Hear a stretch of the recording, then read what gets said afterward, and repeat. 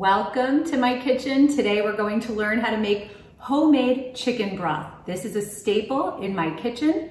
Let me show you our ingredients. We start off with 1 onion. Did you notice I halved it? We're not chopping it, we keep it whole. Then I have an organic chicken. I made sure I cleaned it and it's now dry.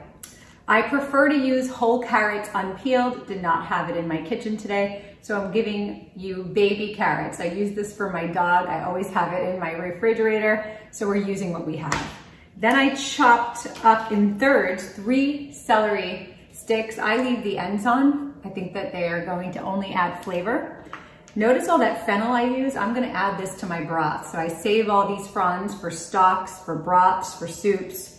And I'm gonna use about a handful of thyme and 1 head of garlic, unpeeled. This is what goes in my broth. One last thing, I use whole peppercorn, black, so we're gonna stick that in. So come join me by my pot, and I'm going to take you through the first step.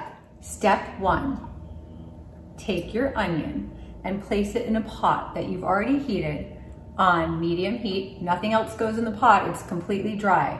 I'm placing my onions in here. You could hear the sizzling start. I'm gonna show you what it looks like, but we're gonna get them nice and golden brown. I learned this really great chef tip from my father, Chef Pietro Mosconi. Okay, so I got my onions nice and golden brown. Time to now add the rest of the ingredients. So I'm just gonna drop them in. I'm dropping in my carrots. I'm dropping in my fennel fronds, my celery, my head of garlic, my thyme, and of course, my chicken. Whoever said being in the kitchen was easy, it's a workout. This pot is heavy. Whew. I'm gonna put in my remaining thyme leaves, and I love to put a bay leaf in here as well. So just 1 bay leaf. I'm going to put my temperature on high. Skim it to get rid of that. Any kind of fat coming up to the surface. We don't want that in our soup. We want our soup to be clear. I'm calling it a soup. Check this out. I'm getting rid of, as my broth is coming to a boil, do you see what's happening? We're getting a bunch of gunk, let's call it gunk, that's rising to the surface. We don't want that, look at that. After 1 hour of simmering, remove the chicken and let cool.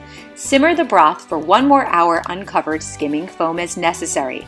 Cut the chicken in little pieces and reserve. After the hour has passed, strain veggies and herbs from broth, refrigerate overnight, and skim any fat from surface. This broth can last up to 1 week in the refrigerator or 3 months in the freezer.